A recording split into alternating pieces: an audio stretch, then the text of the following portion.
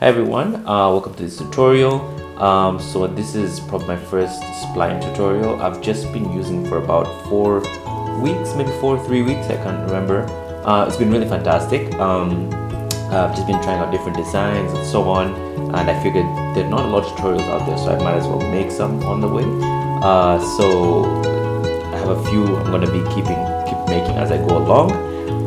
So far I've had a great experience with Spline, and as I create designs I'll keep posting them and add some tutorials alongside them, so subscribe and follow the TikTok account to stay up to date. Anyway, intro out of the way, I want to show you how to create water in Spline. So you can use this if you're creating a pool, creating oceans, whatever that might be. You have to get a bit creative with Spline because they're not fully developed, it's not yet fully all together there yet. And Blender, of course, takes quite a while to learn, which I'm also still learning right now. But I'm going to show you how to do that really quickly, about 10 minutes or so. And if you're new to Spline, just like me, always share some advice if you have any, just put in the comments. But it also gives you an idea of how to code textures, create objects, all that sort of stuff. And if you're already advanced, skip to a little bit of time nearby. Skip to that if you already know how to use Spline and just looking for how to make things happen. So anyway, let's get into it. Sweet. So I have a design here which has some water for reference, so you can just see. It says a little cup. I have a little guy sitting over there, and just that's a nice little water reference that you can use to see how I got it started. Looks pretty good. Looks like a little pool or something like that. So that's what we're kind of going to be using as a reference to creating our water texture. Of course, the one I made took me quite a while. It took me a little bit of experimentation, but I got it. So we'll just go here to new file and create a whole new project for this. We'll just get rid of this, so you can always just get a look around and comfortable with the program. And we'll just give it a new background color so we can see what we're working with. I'm gonna go with this one here. That should be good. And next we're just gonna add cylinder just to get us started. So this is gonna be the border of the pool. So you can stretch it out, look around, get a good feel of it. Make sure you're aware about all the different axes on Spline so that you make sure that your objects are where they're supposed to be. So just stretch that out a little bit. Yeah, I think that's a pretty decent shape. I'm just gonna open this up here just a bit more, so I can get a good look at it. Okay, that should be fine. Just rotate it a little bit so that it's flat. Okay, awesome. You can just press Alt and that will bring you that little rotation button. You can just rotate your object and just look around a little bit. Stretch it out a bit more. And you want to make sure that your sun is not completely flat. It has a bit of depth to it, right? Because of course all pools do. Perfect. So make sure you're on your default camera, you don't have any additional camera set. And we're just going to change the color of this. Make sure you have it highlighted. This is the border area, it's not our actual pool. Get a blue color for now.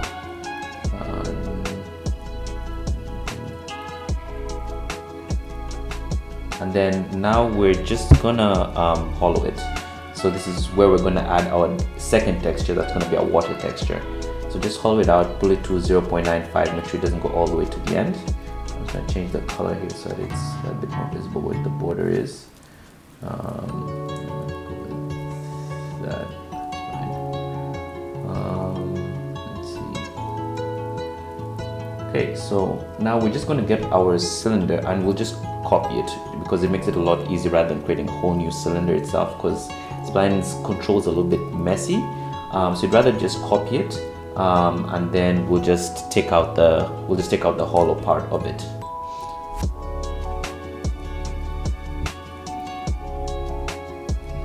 And then we'll just have to slot the flat cylinder into the hollow one, and just make sure you rotate to make sure that they are on the same plane. And put that together. Controls definitely take a little bit to get used to, but after a while you'll kind of get the hang of it. And they should be just align together, kind of like a little jar lid. There you go, that's not too bad.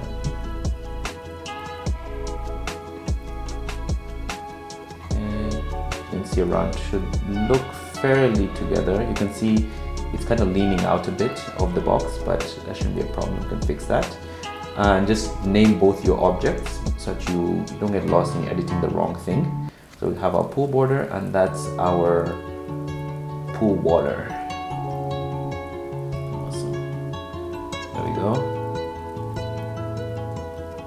So it looks good so far.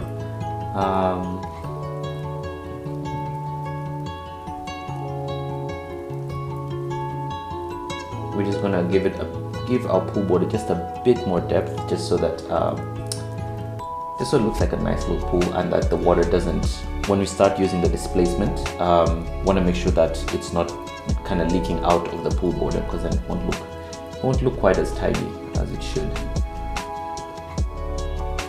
Okay, awesome.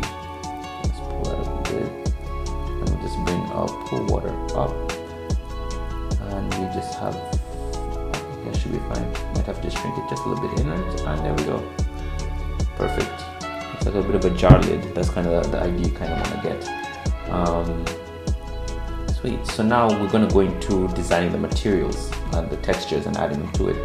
So we're first going to start with the texture itself. But first, let's just change the color of the inside. Make that blue. Make sure we can see what's what. Make sure your colors are right so that you can differentiate between your objects. So you just want to go into Google and look for a water texture. Look something as realistic as possible so that your water kind of doesn't look too pixelated, or like the resolution doesn't mess it up too much. So right now I have this texture here. I'll probably put a link into it in the description. If I don't, then you just gotta go find one on YouTube or on Google. So we are gonna make sure that it is set to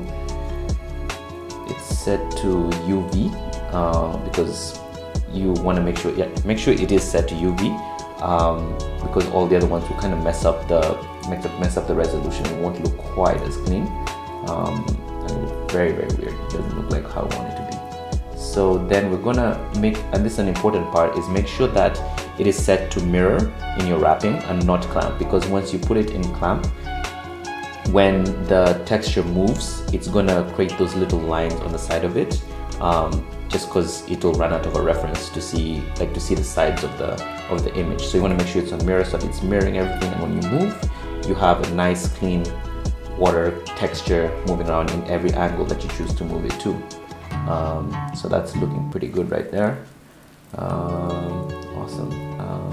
And next we're gonna add our displace features. This is gonna create our wave effect. But first we'll just put it there, and then we'll go into our states. Want to make sure create a new state here. So you just have to go up to states, click the plus button, and that will be state 1. So now we're going to be working in state 1. Make sure it's selected, and we're going to hit make sure our type is start, and then make sure it's working on the pool water and in state 1. We're going to put a cycle on yes, rewind yes, and repeat yes. And then increase the duration to about 10 seconds or so, depending if you want to make a GIF, you're making a video, whatever that might be. So we're going to just increase the offset by a bit, so it's going to create that wavy effect that we're looking for. And just increase it up by a little bit. So you can use the same number of pixels, that's about 500, and you can move it on whatever axis you want to, because that's going to create that wave effect. So you want waves to be everywhere, right, on every axis. So just put 500 everywhere,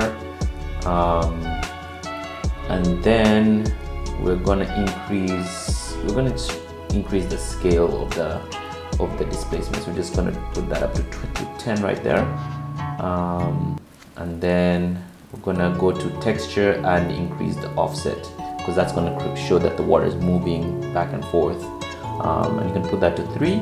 That shouldn't be too bad. Okay. Awesome. And let's just test it out, and not too bad, right? It's kind of good, and it's a bit too fast right now. You can't really see too much of the wave effect. You can see a bit of it depending what angle you look at, but we can fix that up very quickly.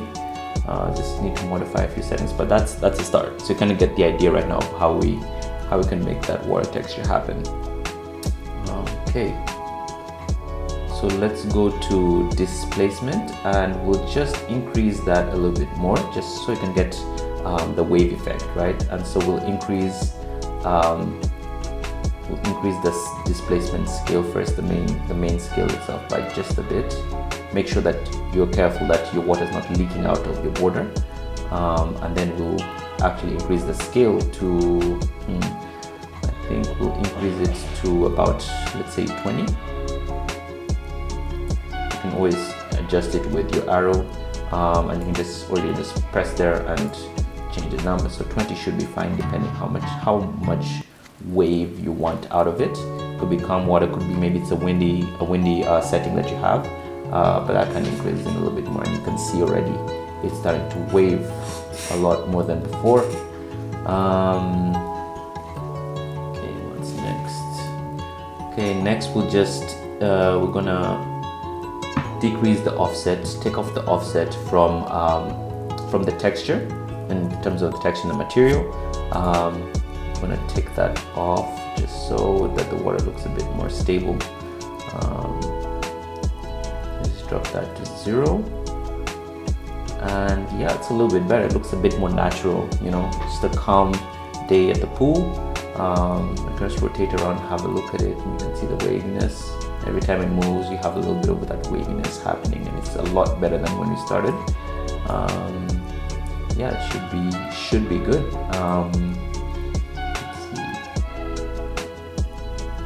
In terms of your states, make sure that everything is all together and that you're working in state 1, because otherwise it will not work at all, because that creates the animation effect, right?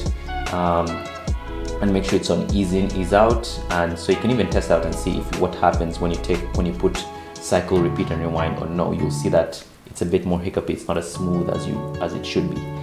So yeah, we have that. And yeah, you pretty much have your pool right there, nice and clean, not too complicated either. I know the story took a while, so but you mostly got what you were looking for. So that's your water texture. If you do make one, make sure to tag me in it. That's Two Face Designs.